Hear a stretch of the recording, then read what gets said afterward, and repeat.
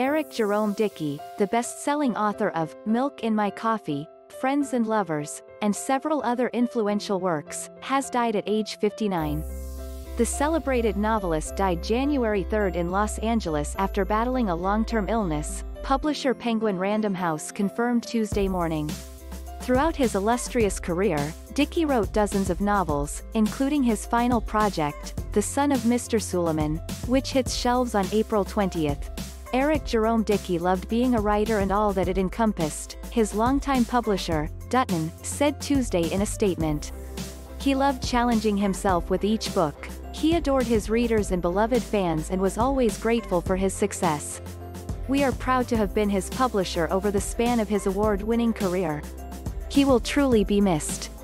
After his short story, 13, was published in the 1994 collection, River Crossings, Voices of the Diaspora, an anthology on the international Black experience, Dickey went on to write a host of works centering the experiences of contemporary Black characters.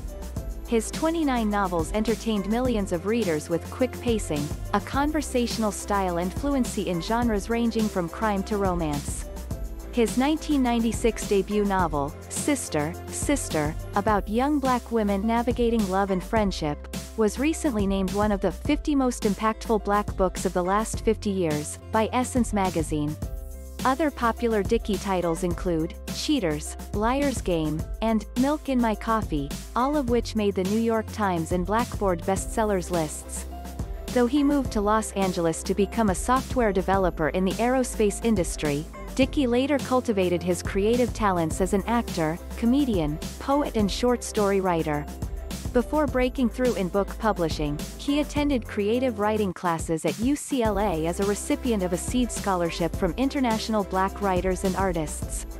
The city of LA, where Dickey moved from his native Memphis, Tennessee, in 1983, featured prominently in much of his work. His first book was picked up by the Sarah Camilli Agency, and Camilli paid tribute to her longtime friend and collaborator upon learning of his death. Eric and I have been together since the start of both of our careers, she said in a statement released Tuesday. He's been like a member of our family. His death leaves a large void not only in the literary world but in our lives as well. He was a writer's writer, always striving to make everything he wrote the best it could be. Condolences from the literary community and beyond poured in for Dickey on Twitter.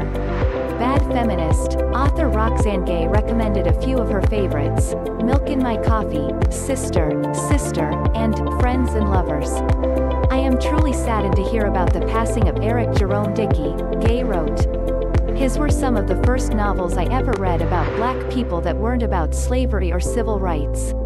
He was a great storyteller.